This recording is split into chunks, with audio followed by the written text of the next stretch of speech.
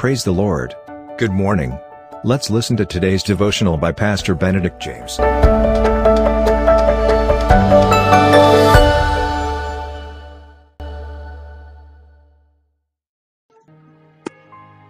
Welcome to Victorious Daily Devotion in the most amazing and marvelous name of Jesus Christ. Today's topic: why God allows His children to suffer pain and privation. Through suffering, God makes us spiritually mature and more blessed. The song Handel's Messiah. It is evident that the world is full of suffering. Physical, emotional, and spiritual pain has been and will be an intrinsic part of the human experience. 1 Peter 3:14 says, "For it has been granted to you on behalf of Christ, not only to believe in Him, but also to suffer for Him."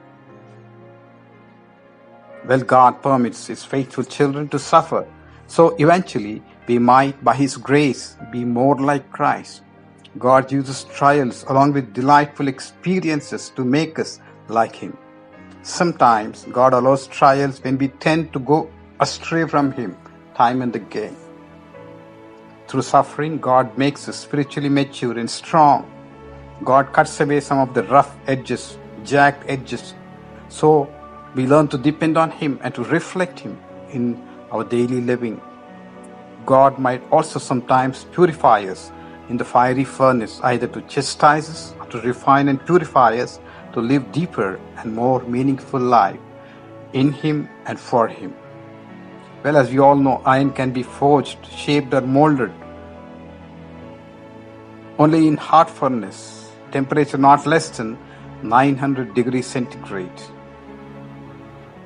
Many do not realize that George Friedrich Handel, the great music composer, suffered much pain and privation.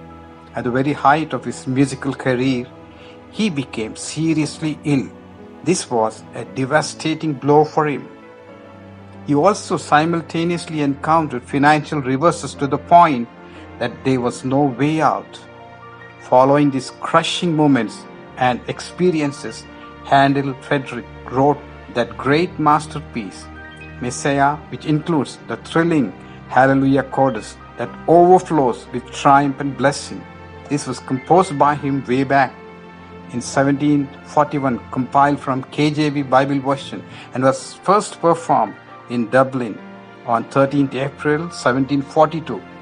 It is mostly performed since then during Christmas time. It's performed every year all over the globe, and also at our St. Thomas SPG Church, Centingrade, Telangana, India.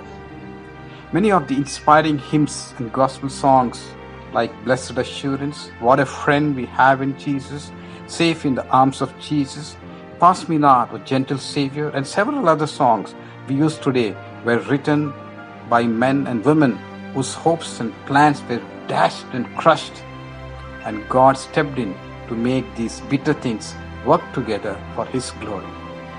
Dear Lord, help us not to be disheartened because of affliction and trials, but to understand it's for our good and for Your glory. Help us, Lord, to be patient and endure the suffering so that You will purify us and give us a more blessed life for Your glory and honor. In Jesus' name we pray. Amen. Thank you for listening to today's devotional. God bless you. Have a blessed day.